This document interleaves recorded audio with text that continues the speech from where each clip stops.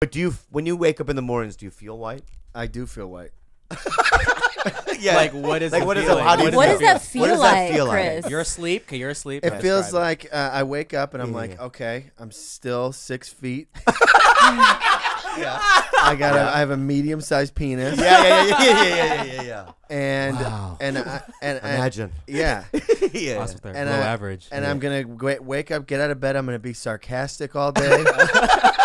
I'm gonna be a smart ass. Yeah. I'm gonna be, but I'm gonna be happy-go-lucky. Yeah, sure. I'm gonna be very charming. Yeah.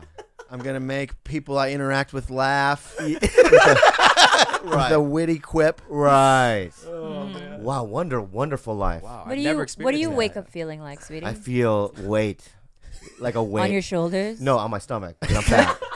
There's a weight on my stomach. I'm like, oh my god, I'm fat. Yeah. Right. And then when I stand up early in the morning, it doesn't take that long because my legs are so short. Yeah. So I just kind of lift up and I'm up on my feet. That's a good thing. That's quickness. Yeah, there's no movement. I just kind of roll on my feet. Yeah. Oh my god, what happened? And then I kind of go to the bathroom, and I pee, and then you look at your penis and you go, ah.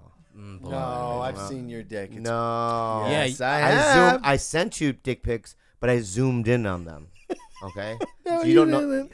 I bumped Can into I Chris just at say- Groundworks. He goes, Yeah. hey, man, I think Bobby likes me, right? I'm like, why? He shows me his phone. It's like 20 dick pics.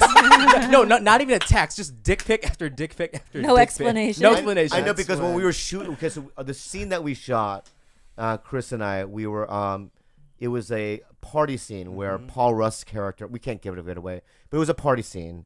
And so there's 20 reoccurring people on there. I mean, you got Jason Dill, Andy Dick, you got Horatio Sands, you mean Carrie Kenny. Yeah, like you have 60. So we're sitting around where we're sitting in this party, and there's nothing else to do. So I just kept sending Chris dick pics. Okay, so is that considered sexual harassment in the workplace? Oh, I don't know. I could probably have you. Oh yeah, Yeah, you could probably. If Chris went to a producer, and was really bummed and said, "God, this fucking Asian guy, you know, Bobby, he keeps sending me pictures of his penis." That's it. Yeah. I'm out. Oh yeah, It's a good thing you enjoy them. That's not it. You guys think I'm retarded that I'm not gonna sense that I have that kind of relationship with this guy? Yeah. He gave me his number, and then as soon as he gave me his number, I'm like, is he ready for a dick pic? And in my head, I'm like, yeah, he is. And I was, and you know that we hit it off right away. Right away, you can tell. Yeah. You Like- can tell because we just immediately started fucking with each other. Like Gillian Jacobs. All my scenes are pretty much with her, But you would and never. I love her.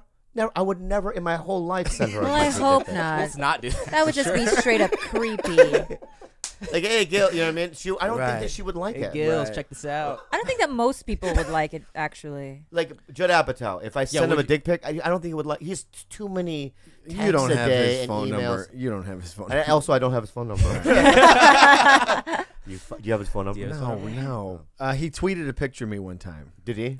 And it was great. I'm for real. He tweeted like, "Love season 2. We're working on it." And it was a picture of me and the two old guys. Oh, right. Made my day. Oh, Made my great. week. How does that make you feel, sweetie? Really bad.